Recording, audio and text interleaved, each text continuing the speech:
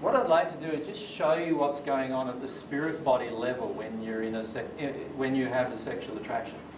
So imagine this is your body, if you like. Now I'm talking about your spirit body, and this is the person you're attracted to, spirit body.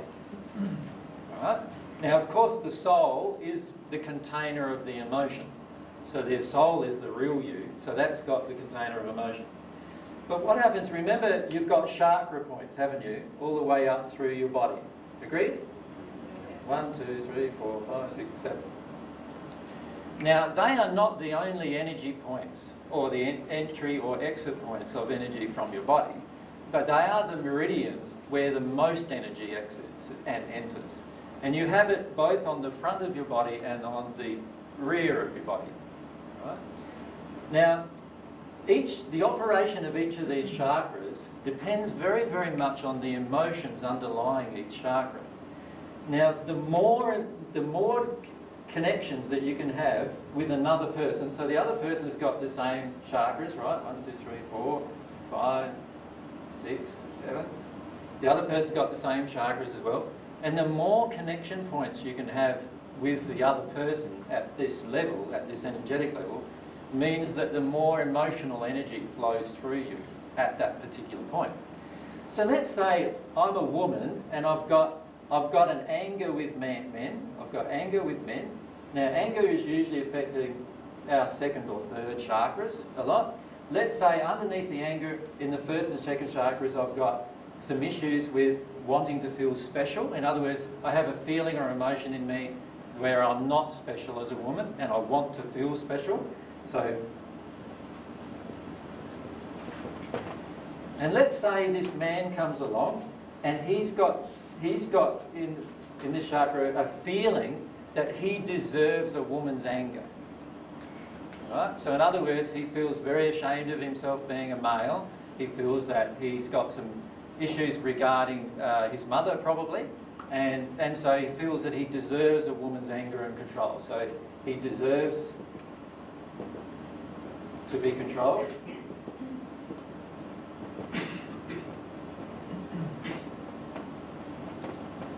And let's say because of that and because of his relationship with his mother, let's say his father was an abusive father and he always sided with his mother. So this is a male who always sided with his mother and was always trying to make his mother feel good, feel special. So he wants to make somebody feel special. But he's willing in the process to actually denigrate himself in the process. Now, because these emotions are actually compatible with each other, what will happen is energy will begin flowing from these chakras to the other person and cycle through the two of you. Does that make sense? Because the emotions are actually compatible. And it's because of the compatibility emotions, so this emotion starts connecting, this emotion starts connecting, and we have a cycle. One's saying, one's not angry with the man, the other one feels he deserves to be controlled, so he deserves a woman's anger. So we get this amplification of emotional energy. Does that make sense? That occurs. In other words, they think each other are really hot. So they really, yeah. That's it. So they're so attracted to each other, they just think, this person must be my soulmate. I'm just so blown away by this person. They're really turning me on. Just looking at them turns me on. And they don't understand that actually they're connecting on a couple of chakra levels that they possibly haven't connected with other people on. And if the injuries match each other in intensity and match each other in desire, what will happen is this cycle will rapidly grow between the two persons.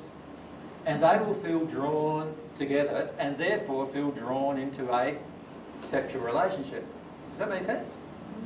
Now, the only problem is, it's very hard to live with a man who desires to be controlled by a woman because oftentimes he's easily manipulated, but then the woman starts thinking, oh, he's too easily manipulated. He's a bit of a wimp, actually, now that I think about it, you know what I mean?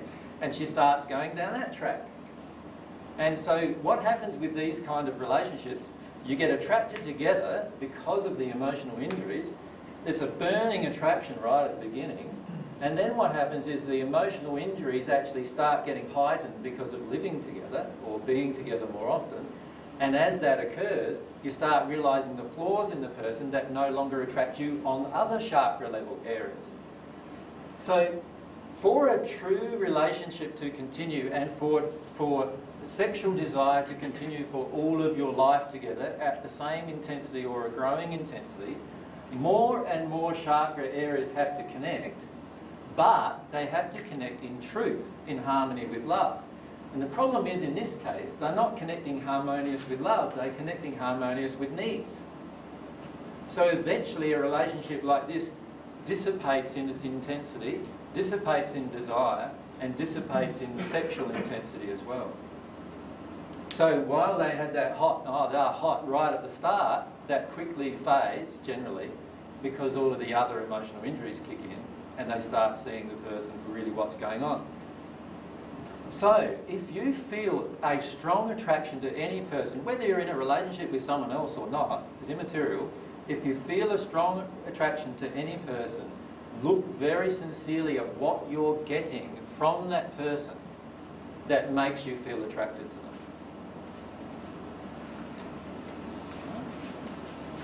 So there's something emotional that you're getting from this person that makes you feel so attracted to them. There's something emotional that's opening up a part of you that's hurting, and it opens up that particular part of you further that allows more energy to flow between you and that person, and therefore more energy to flow through yourself, which turns you on. So it literally, you could say literally, turns on the spirit body. It turns on like a light bulb getting switched on. And when our injuries are the most compatible, that's when the light bulb really brightly glows. So it's fair to say that most attractions that happen at the moment are actually injury-based attractions? Yeah. Yeah.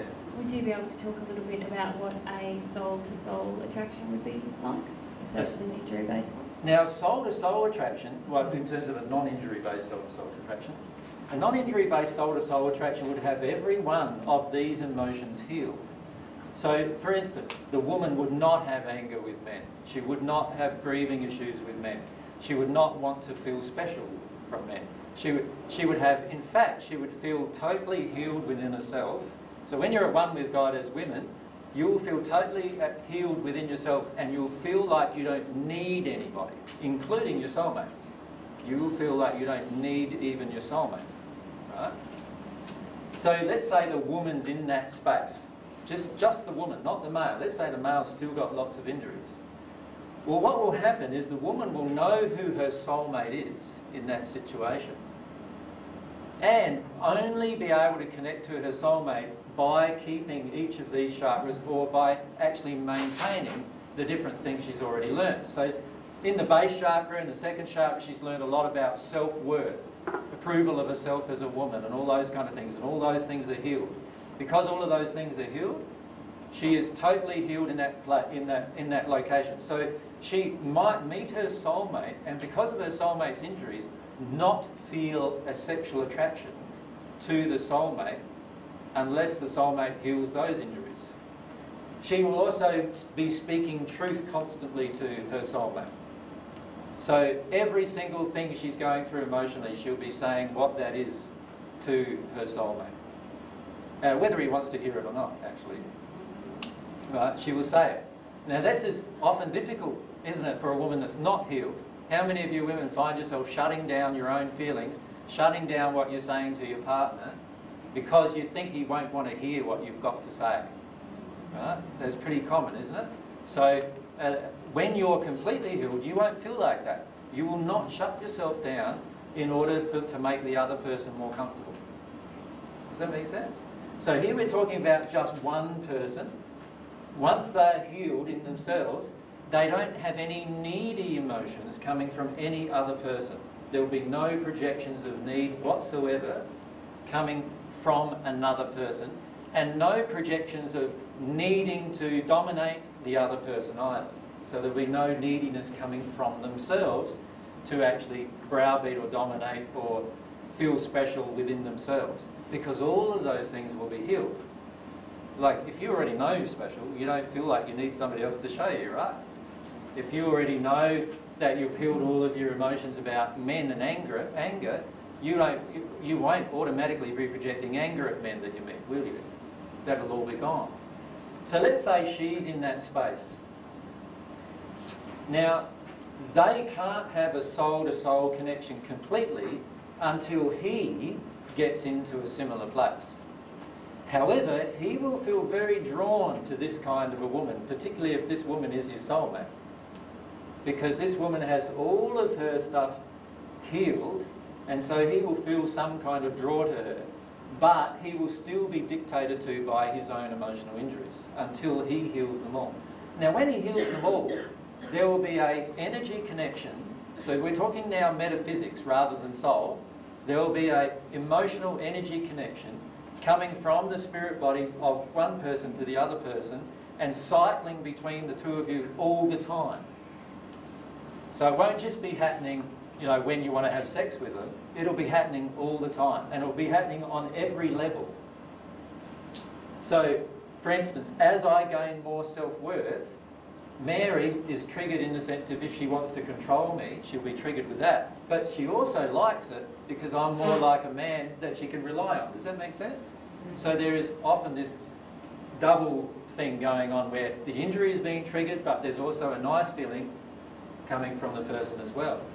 And so as you develop and grow emotionally and all of these chakras are healed, now you have a chakra connection with every single part of the other person. Now this is all coming from the soul, remember, not just from the spirit body, but the soul controls the spirit body's energies. So as the emotions in the soul get healed, what happens is the spirit body's energies get healed. And if you are in a relationship where another person's healing themselves in the same manner, working towards God, you will get to a point eventually where both of you are completely healed, and the energy cycling between the both of you is completely dependent upon desire only and never dependent on need.